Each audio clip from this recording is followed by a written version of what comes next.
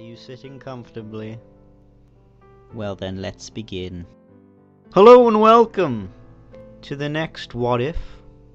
And this What If is called, what if an asteroid hit the Earth? A big asteroid, that is.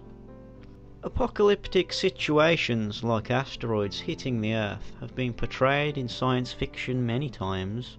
Movies and books have been made to portray this possibility, such as Deep Impact, Armageddon and Lucifer's Hammer. However, asteroid impacts are things of fact.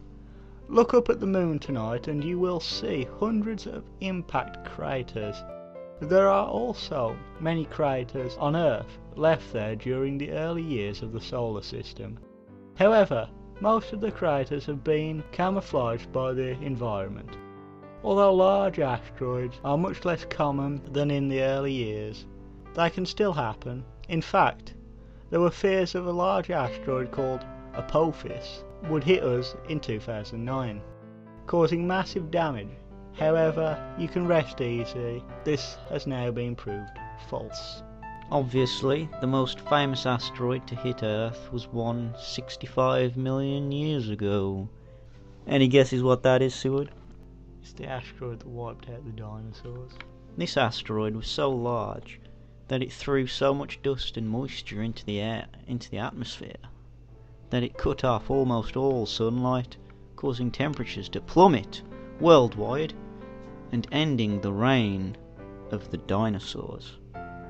Asteroids that are a few meters wide are likely to be able to survive the entry into our atmosphere, meaning that it will hit us with its full force and will not break up into small particles.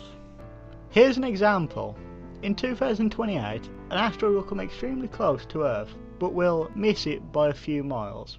If something were to change its course between now and then, a mile-wide asteroid would strike the Earth at around 30,000 miles per hour. An asteroid that large would have the energy equal to a 1 million megaton bomb. An asteroid this large would be likely to wipe out all life on Earth. If an asteroid the size of a house hit Earth at 30,000 miles per hour, it would have the energy roughly equal to the bomb that dropped on Hiroshima. An impact the size of this one would be able to flatten concrete buildings up to half a mile from ground zero, doing extensive damage to any city. If an asteroid the size of a 20-story building were to hit a city, it would have energy equal to that of the largest nuclear bombs. It would completely destroy almost any major city. By the time you reach a 1 mile wide asteroid, you are looking at an impact 10 million times greater than the bomb that was dropped on Hiroshima.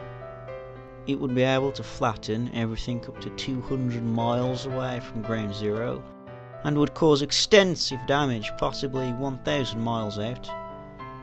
The amount of dust thrown into the atmosphere would block out the sun and cause mass devastation, killing almost everything.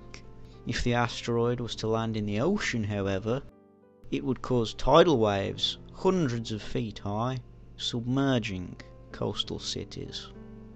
This image is an up-to-date map as of 2010 displaying the orbits of planets and the estimated positions of thousands of known asteroids. Estimates suggest that for every asteroid on a dangerous Earth-approaching orbit, there are hundreds more undiscovered ones. There are over 300 known objects on Earth-crossing orbits, the majority of which are capable of causing death and destruction on a scale unheard of in human history.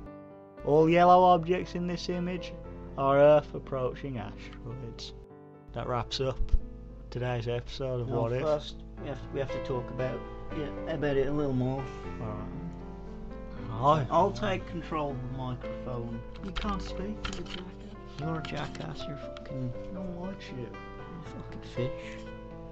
So, are you scared of this imminent threat? No, not at all. Well, yeah, a little bit.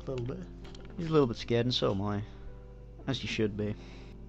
But if it were to happen within 50 years, let's say, we're gonna get fucked up, basically. I mean, everyone listening to this is gonna die. But if it were to happen in maybe over 100 years' time, we would probably have the scientific ability, the technology, to prevent it. How do you think we'd prevent it? Well, we'd probably send a rocket up there and just smash it into many little pieces. Exactly. It's very correct. You would send a rocket up there, or some men to plant some C4, and we'd blow it the fuck up. But then there'd be lots of little ones all bombarding Earth, so, you know, that wraps up this episode of What If. Goodbye.